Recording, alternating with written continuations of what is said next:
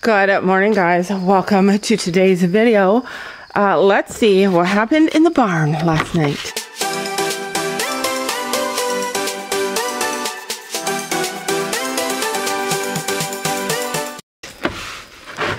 Oh, Chino and Stormy boy. Hi. Everybody is inside. And Chino be looking good, you guys. I think we're through the end of it. I think. He looks so good. Sam bought a lock previously when we first moved in. I'll show you. He bought 2 locks like this, thinking that he would put them on both gates. Or was this lock already here? I don't know, but he bought a lock like this for that gate over there. They're looking at me like, why are you in here without our food? And it didn't work on here for some reason. He couldn't get it to work, so he thinks that the horses definitely broke out themselves. So he bought this last night. All right, let me get hay. Let me get grain. Whoa. I'm starting to see literally a tiny bit of a new Chino. A new Chino. So, oh my gosh, I can't believe the difference in him. He almost looks his normal self. I just can't believe it. Look at him. I swear he even gained weight last night. Here, quick, grab it. Don't leave those there. Anyways, we're gonna do chores. Gabby's on her way out. We're gonna do a few things around the farm this morning. Our vlog yesterday was so long, I split it into 2. So maybe I'll just post it. I don't know. Hopefully you guys saw already the video from last night explaining to you guys what's been happening with Chino.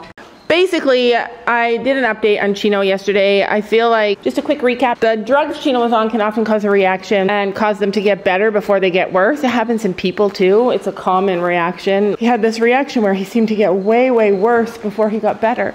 But yesterday, the night before, 2 nights ago, he started to look a little bit more perky, and then yesterday he really seemed more perky, and then today he's almost looking like normal Chino again.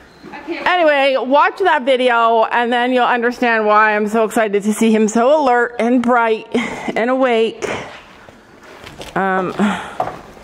Here you go. Oops, I know, we let her play with the puppy when she was small. I know. It was a dumb idea because now she still wants to do it. But she's a little more powerful now. Nope, she wants the puppy. Yeah, you should always bring a treat so she remembers. He's gonna go lick every single feed bucket. Is that what he does? He licks every feed bucket? Do you know what's in the feed bucket though? You know what's left in the feed bucket? Magnesium. They just have little tiny bits of magnesium left. Gabby's like, let's just get this done. And then he has to smell everybody's poop. And then he's gonna run. Here he goes.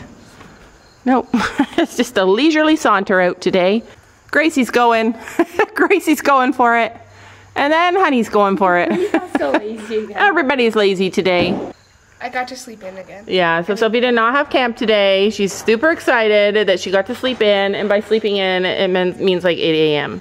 I let her sleep because she's always up in the morning and soon school is gonna start. Oh, I really like this lock a lot better. It's way more natural. Anyway, welcome to today. Welcome to the future. Welcome to the possibility that Chino is on his way to getting better. It doesn't mean that he's gonna be fully better because they can have a relapse after the drugs are done. But we're hopeful, you guys. We're actually so hopeful. He definitely lost weight with Lyme disease. He's sick. It's normal for sick people and sick animals to lose weight, to lose condition, to lose muscle. That can be a normal thing, especially with something like Lyme disease. He lost a lot of muscle. I know, I'm just sitting here videoing. I just want to reassure you guys, Chino is like actually starting to come around. It's a process. We have to trust the process. We're not going to put him down just because he got sick one time. Like, we're waiting to see. We're waiting to see how it works out. He's doing so much better. Chino has lost weight from being sick. For being as sick as he was, his body condition score is still not bad. He's definitely not skin and bones. He definitely still has some fat on him. He lost a lot of muscle, a lot more muscle than weight. And he's super shiny still. Like, obviously his weight is not ideal to maintain health. We want him bigger, healthier. You guys have seen him in the past. He's always been a chunky kind of guy. We want him back to his former glory, but you have to allow for that. You have to make accommodations for that. You have to understand that they are gonna lose weight, especially with a disease that causes weight loss. We are the kind of people to have faith and to see out the whole entire situation before we make a choice. And if it ever came to the point where Chino needed to be put down for his health, we would make that choice with our vet, our experienced, amazing, kind vet. Okay, honestly, there are so many cute moments on our farm. Oh, did I miss it? Shoot, I missed it. Blossom! Blossom! So there's this little area here. It's open on the other side, but fenced off here. So essentially, if we closed off that middle aisle. Hi, Blossom! Oh, is she there? No animals could be able to get in there, but the goats love it, and they climb this tree, and little Blossom just climbed that tree. Like, pretty sure it's fenced off all the way around. Is it fenced off? No, I don't think it is. All right, let's go check. Fenced off there. I'm pretty sure you're wrong.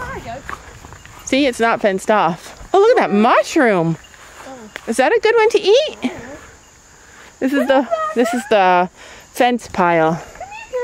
It's the place. Oh, you're right, Sophie. Yeah, I know I am.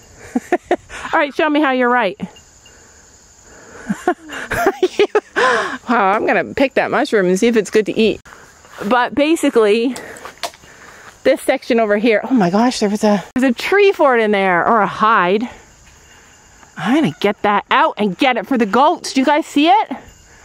We're getting that out. We'd have to, oh my gosh, I love it. Do you guys see it? Yeah, so it's kind of fenced off, but there's a tree fort in there. Yeah, I say we get that out and bring it out and build it for the... It's attached to a tree. No, we could take it out. Anyway. No, Honey would climb on it. The goats come here every morning. They have like a plan. Like every morning they come out, they go right to Chino's stall and they say hi to Chino. Like they go right to their field, say hi to Chino. That's the weirdest mushroom. Yeah, it's really cool. I suspect it's not poisonous. I suspect we could eat it. It's poisonous. We have a big problem with the goat barn. It's really hard to get stuff there. I really want to like make our goat area really beautiful. But I'm torn with having like a really nice manicured lawn down there and lots of fun toys for them and it looking beautiful. And also having really good food for them to eat. Like I have a hard time mowing their food. Also having a hard time finding the food that I want. This is a total goat feed. And everything that I read and everything that I look up, I can't find at our local feed stores. And it's because where we live, nobody values goats. Nobody buys stuff specifically for goat, or very, very rarely. Like one store I can find a sweet feed, but that's not good for them.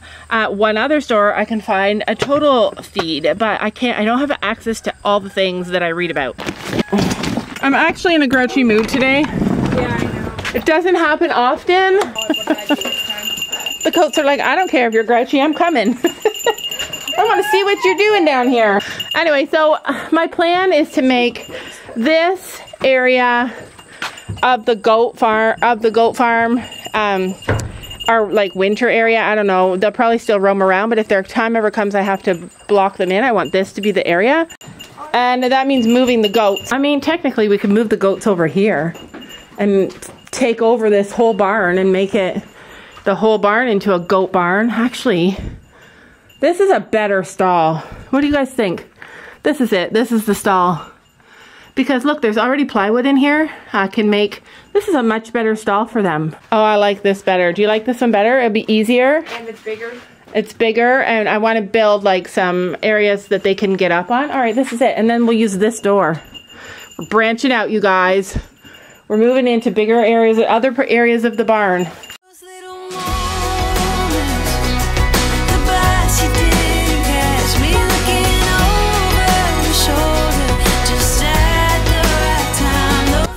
So, we never use these doors.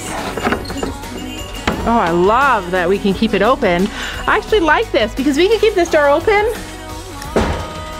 to air out the barn during the day. All right. Good, shoot them out. Come on out, chicken or goats.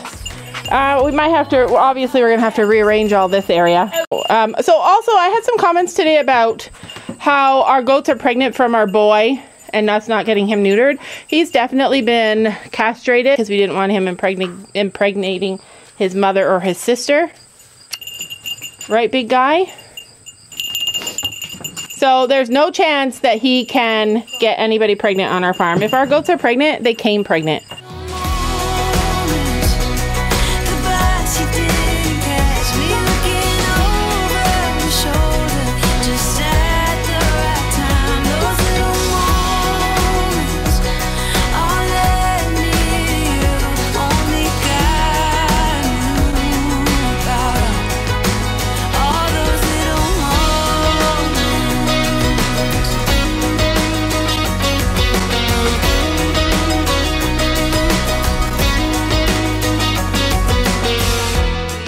We got another one of these so that we can use both stalls. We're probably going to, oh, there's a thing to hang a water bucket. I love that. I'm going to use that. All those little moments, the bus you didn't catch me looking over my shoulder. Right, so Sophie's going to pretend to faint and see what happens. It's going to jab me. Goats are not as gentle as ponies are. That's why any babies born on this farm will be dehorned. This one just lays in my lap. Hi. You can look at Blossom's feet all day long. I know. I like to look at their feet and see how they're doing. Pick up her feet and look at them. Oh, hers need to be trimmed, so I'm going to probably try and do that later today, or at least the sweetest. Okay, so one of the reasons that Sophie and I decided that this is the better spot to have the goats in the winter is because there's electrical outlets here.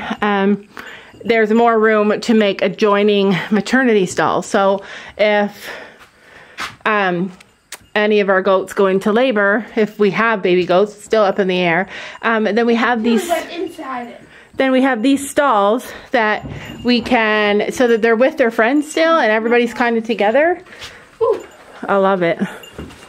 We're not finished in here. We're not going to be finished in here, but we might start using it soon. I love this thing. I'm going to put more hay over here because it's longer and they can all eat without fighting. Our goals for having goats is Tilly's watching me. Our goals for having goats is primarily for the milk. We want to milk them. Goat milk is such a delicacy. It's so good for you. We want to get into that. We also want to get into breeding. So that's that's ultimately our plan too, is milk and breeding. But primarily the reason that we got goats was to help clear out the land for us, clear out all these pastures, and they're doing a really good job of it so far. Not really. And lastly, but actually this is the first reason we got them, because we love them and they're so much fun. Don't you find them so much fun? There's poop on them. Sam is home early from work. We decided on this. Okay, so I want it over here. Actually, I'm gonna get a bucket that I can hang for the water. Because you said, oh, we're gonna get so cold. I know, well, we decided on this because we can make this into a whole maternity hospital if we need to.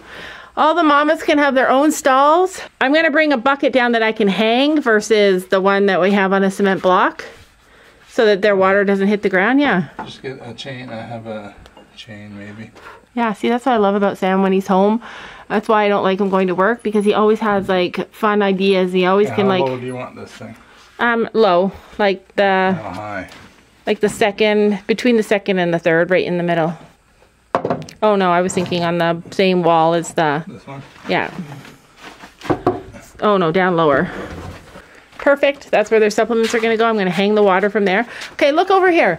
Do you think we could use that plywood and some other wood and screw it to this thing and make a little thing that they can climb up on, and then make a lower one or a higher one on this end that they can have like a double layer thing? Like a lower one on that side, so okay, they're not jumping up there. Perfect. And a higher one here. All right, that's just gotta find. You know, we got a skid. We cut it in half, and it'll be like. All right, I'm excited. I can hardly wait to do that. Hello, babies. So we are at Costco and they finally have Uncrustables in Canada. Everybody says they're so good. We've never had them in Canada. We only have the one flavor. I know that they came like a few weeks ago and I've been looking every time we're here. Never found them before. But for the party that we're having, I found these sour blue raspberry warhead pop. So I got those. These kettle chips with that dip is super yummy. And then Sophie and I got new jackets because they're thin, but they're warm. Sophie's is Columbia and it's huge on her, so that means that she can wear a hoodie underneath it. I got this brand, it's called Paradox. All feathered down. Those are my favorite kind of coats. Don't you know that you're beautiful?